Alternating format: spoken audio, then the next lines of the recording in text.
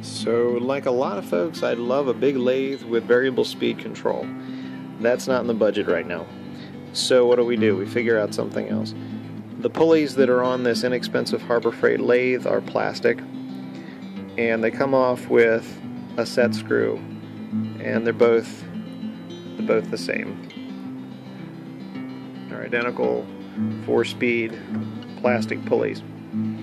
So I took a piece of cherry and cut 2 speed grooves in it when the lathe was in its normal operation, its normal position. This is the aluminum sanding disc that comes with it.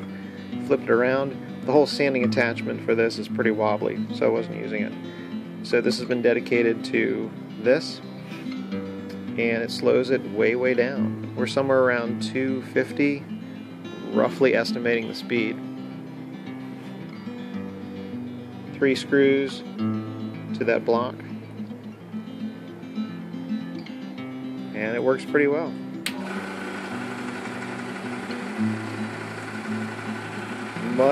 Much slower. For sanding, for large bowls, this is an option.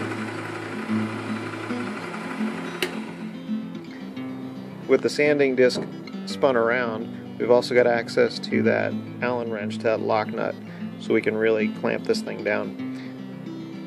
So the pulley here, screwed to the plate, is holding it tight, and then the lock nut right there is holding that nice and secure. So it's not going anywhere.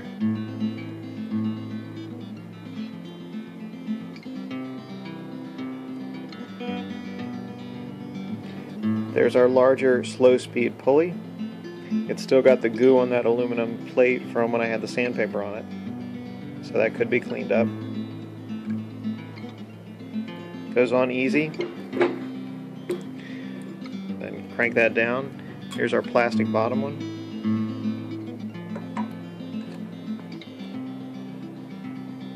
And the belt just goes on.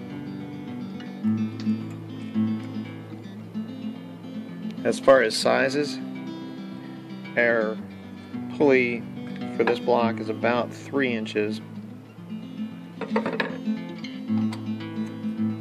and our connection for our bottom one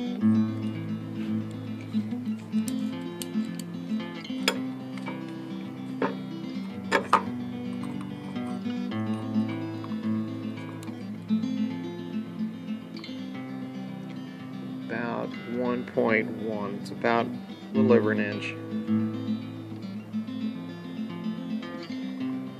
So 1 to 3, roughly. I don't know how fast the motor turns, but it slows it down nice and easily. So just an affordable option.